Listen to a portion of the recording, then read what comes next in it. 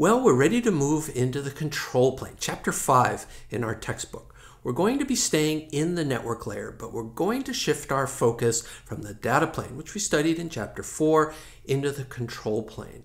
And in making this shift, we're going to be moving from looking at individual routers in the data plane, that per router function, moving packets from input ports to output ports, to a more network-wide view, looking at problems of routing, for example, how to determine paths from source to destination. And we'll also look at issues of network management and network configuration. I think you're going to really enjoy this chapter a lot because there's been a lot of innovation in the network control plane, particularly in the last 5 to 10 years with the introduction of software-defined networking, which we'll cover in our discussion here. So I think you're going to really enjoy this. Stay tuned. So as always, our approach will be to start with principles, but then also to cover practice as well. So starting with principles, we're going to begin by looking at routing algorithms. And we'll see that there are basically two types of routing algorithms, more centralized link state Dijkstra-like algorithms, and then more distributed Bellman-Ford type algorithms. And we'll cover both of those. I think it's fair to say that just about every internet routing algorithm either adopts a link state Dijkstra-like algorithm or a distributed Bellman-Ford type of approach.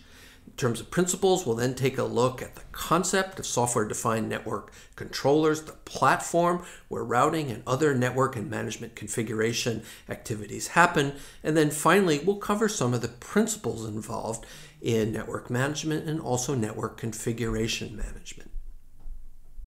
And then we'll take a look at seeing our principles in practice in today's internet. We'll take a look at how Dijkstra's algorithm and the Bellman-Ford algorithm are implemented in the Open Shortest Path First Protocol, OSPF, and the Border Gateway Protocol, BGP, respectively. When we look at the implementation of software-defined networking, we'll look at the OpenFlow protocol, the protocol that really got SDN started, and then we'll take a look at two open source controller platforms, the Open Daylight Controller, ODL, and the ONOS controller. We'll wrap up our principles and practice study of the control plane by looking at the Internet Control Message Protocol, ICMP, and the Simple Network Management Protocol, SNMP, and the NetConf protocol that helps with both network control and configuration management. Now, as we make our way through the network control plane, we're going to be interleaving both principles and practice. Following this introduction, we're going to take a look first at routing algorithms. We're going to take a look at both the link state and the distance vector algorithms that we talked about before, the Dijkstra-like algorithms and the Bellman-Ford type of algorithms. Then we're going to look at the embodiment of these algorithms in Internet protocols. We're going to take a look at Open Shortest Path First, OSPF, which takes a link state approach to routing within a network. That's sometimes called intra-domain routing, for routing within a network.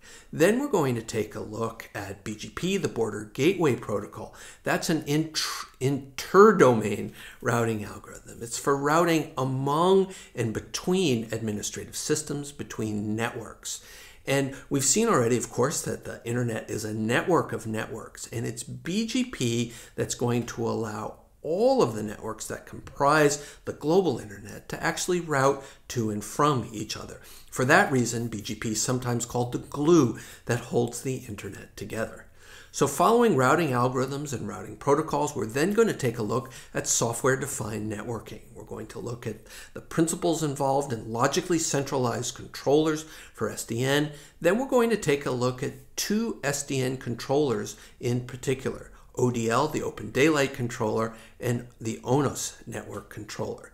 Then we're going to look at the Internet Control Message Protocol, ICMP. We're going to wrap up with a discussion of network management and also a little bit on network configuration.